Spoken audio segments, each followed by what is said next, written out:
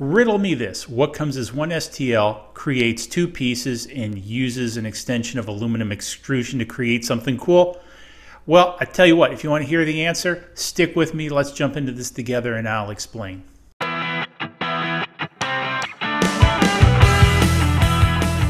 Welcome to this episode of Design Talk by DIY3DTech.com. This episode of Design Talk, I wanted to share with you this new pedestal design that I came up with for the Amazon Echo Dot.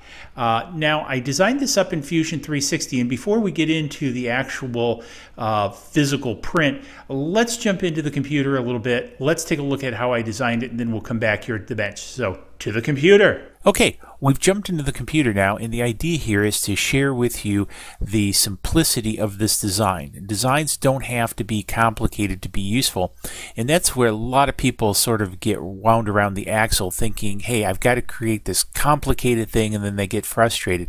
The idea is to simply create something which is useful. And so with this, we're actually doing double duty. As you see here, it's only one body. We're going to actually print this twice and place it on each end of the 2020 rail. One is going to act as the base and one's going to act as the top support. Now, this body is created by only 3 sketches, so we've created a base which matches the base of the Echo Dot. So again, depending upon the shape, orientation, and everything of what you want to hold, you would simply match that to that object. So pretty straightforward.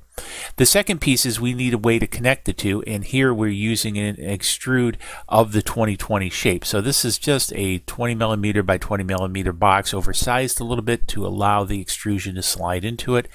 And then finally what we're doing is we're creating a 3 millimeter modeled threaded hole to cinch this down if we need to.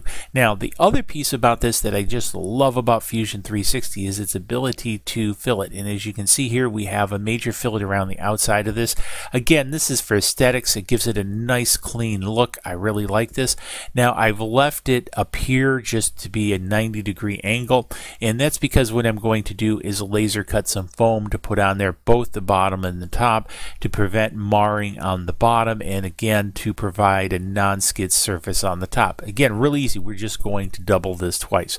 The other piece here is for added strength as well as aesthetics. We've added it to the 2020 side, and then we've also cleaned up for aesthetics up here, another fillet to again kind of balance out the overall look. And this is the real power. So if you look at a lot of the early 3D printed stuff, it didn't have fillets. Fillets to me is what makes an object look professional, and Fusion 360 does it the best of any for the money. And so this is one of the reasons I've jumped in with Fusion 360, even though it has cost me. It is well worth it for the features. The other piece that we've also added in is a small fillet in here to allow the 2020 extrusion to slide in a little bit easier. So again, this is probably more of a functional than an aesthetic addition.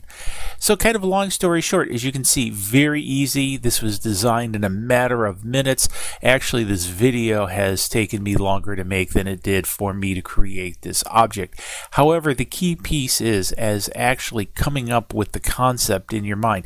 Now again, if you look for very simplistic things and solutions, they abound out there. So this is where 3D printing and additive manufacturing really shine. So I tell you what, let's jump back to the bench. Let's take a look at the finished product and talk about it a little bit more. So I'll see you over there.